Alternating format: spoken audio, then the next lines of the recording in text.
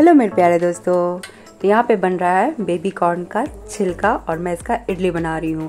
तो इतना ढेर सारा हबी बेबी कॉर्न ला दिए थे ना, तो जिसका बॉईल करके प्याज वज डाल के खा रहे थे। और गर्मी इतना है ना, तो काफ़ी हैवी हो जा रहा है। तो इसका 2-3 बार छिलका बन चुका है, तो ये लास्ट है जिसे फुला दिए थे। और मैं इसका इडली भी बना रही हूँ, तो मैं थोड़ा चावल डाल करके सोख कर दी थी और काफ़ी अच्छा दोस्तों ये बन गया।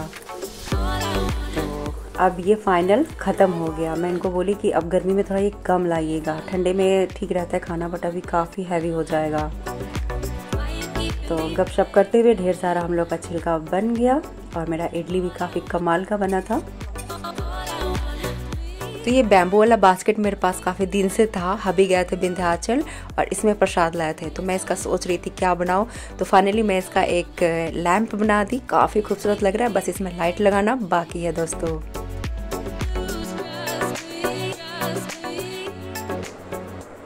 गुड इवनिंग मेरे प्यारे दोस्तों। तो अभी मैं रेडी हो गई और मैं जा रही हूँ, एक जगह पूजा है, वहाँ होगा शिव चर्चा।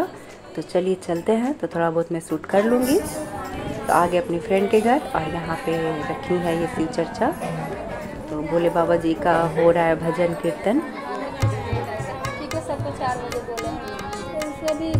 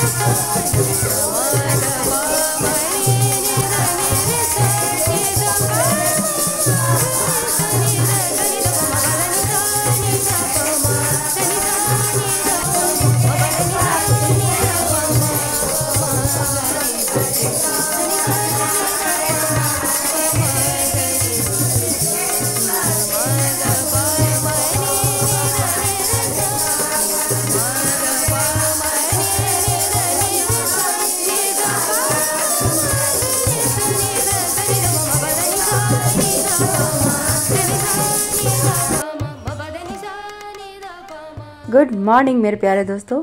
तो ये मैं वीडियो बनाई हूँ नेक्स्ट डे मॉर्निंग का। उसके बाद मैं कुछ भी शूट नहीं की थी दोस्तों। और ये बाउल में मैं सोची कि आज फ्रेश फूल डाल देते हैं, तो 2 दिन आराम से ये चल जाएगा।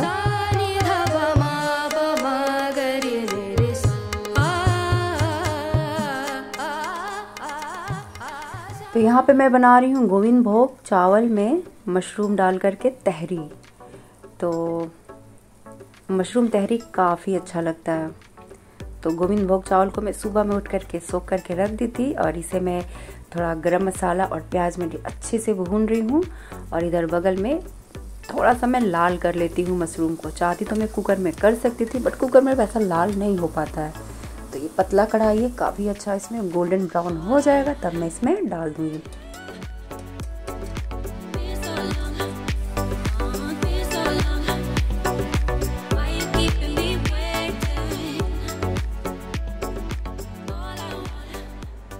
इसके बाद थोड़ी देर में चावल के साथ भी इसे अच्छे से भूनूंगी।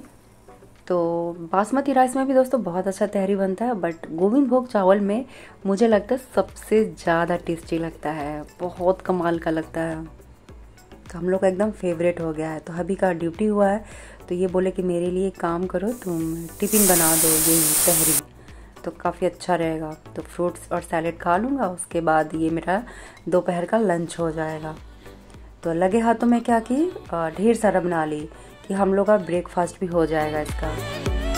देखिए 1 सीटी लगाई थी, उसके बाद इसका स्टीम जब अपने निकल गया, तब मैं खोली ढक्कन, और इतना बढ़िया चावल है ना, एकदम भुरभुरा बना है दोस्तों। तो इसमें ढेर सारा काजू किशमिश डाल करके भी आप बना सकते हैं, बट मैं नहीं बनाती हूँ क्योंकि मेरा बेटा को बिल्कुल पसंद नहीं है।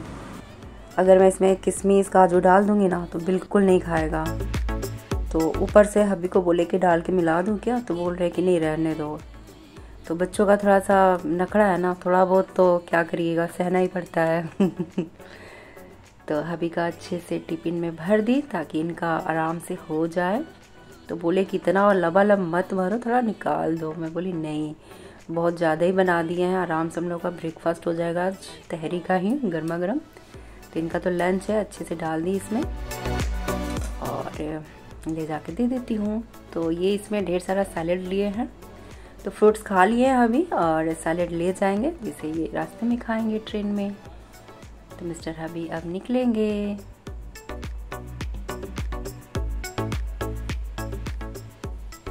तो आज सुबह सुबह दोस्तों ब्रेकफास्ट वाला काम मेरा हो गया और मौसम दोस्तों बहुत ही ज़्यादा अच्छा किया है। तो सुबह में हबी बोल रहे थे, मैं उठा था तो मॉर्निंग वॉक पे नहीं गया क्योंकि टाइम नहीं था। तो सुबह 7 बजे ही ये निकल रहे हैं, 4 बजे उठे थे और 7 बजे दोस्तों मेरा ब्रेकफास्ट बन गया आज। तो बोले हल्का हल्का बूंदाबांदी हुआ था, तो मैं तो नहीं देखी, बट बादल किया है, काफ़ी अच्छा मौसम है। चलो हबी टाटा।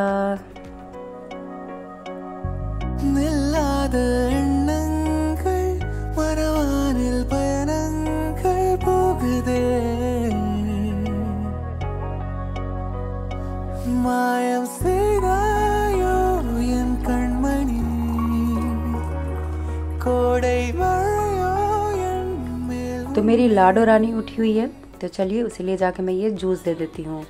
तो आज उसे इस तरह से खाने का मन नहीं कर रहा था, बोली मम्मा मेरे लिए जूस बना दीजिए।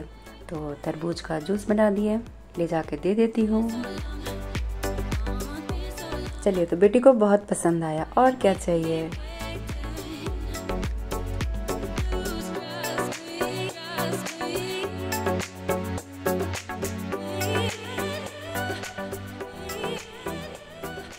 इस रूम का आज मुझे बेडशीट चेंज करना था, तो चलिए आज इसे चेंज कर देती हूँ।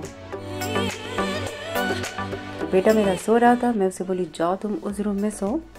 तो चला गया बगल वाले रूम में और इसका बेडशीट चेंज कर देती हूँ।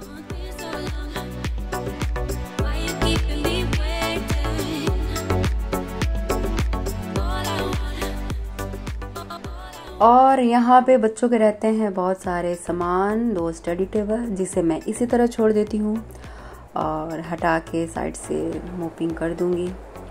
और ये बेडशीट को ले जाके वॉशिंग मशीन में डाल देती हूँ।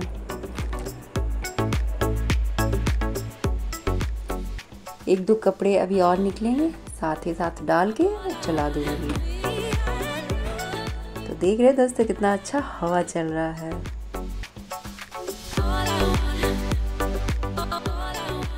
इसमें बहुत दिनों से सोच रही हूँ कुछ प्लांट लगाऊंगी, बट सोचते सोचते काफ़ी दिन हो गए और इतने गर्मी में बिल्कुल मुझे कुछ एक्स्ट्रा काम करने का मन नहीं कर रहा है। और यहाँ मेरा मनी प्लांट,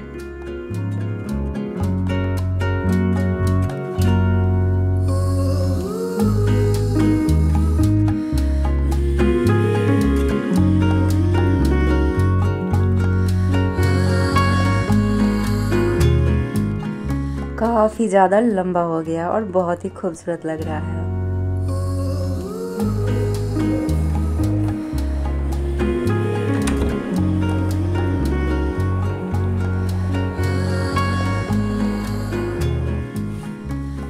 तो अभी सोफ़ा कम बेड को थोड़ा सा डस्टिंग कर देती हूँ। तो काफ़ी यूज़ का है दोस्तों ये सोफ़ा कम बेड। जितने भी ड्राई कपड़े होते हैं ना, मैं यहीं पे रख के और सब फोल्ड करके रख देती हूँ। और कभी एकांत में मन नहीं लगता है कहाँ एकांत में बैठे, तो यहीं पे बैठ जाते, काफ़ी अच्छा लगता है। तो थोड़ा सा डस्टिंग में अपने ये बटरफ्लाई में भी कर दे रही हूँ। तो सबसे खूबसूरत दोस्तों मेरा DIY ये मेरा बटरफ्लाई है।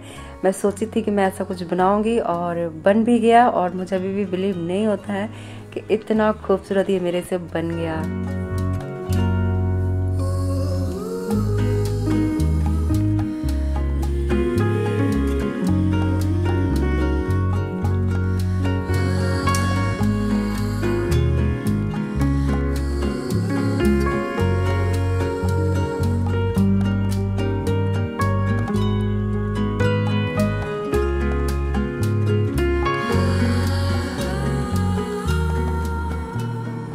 और बाहर का नज़ारा देखिए दोस्तों, कितना सुहावना मौसम है।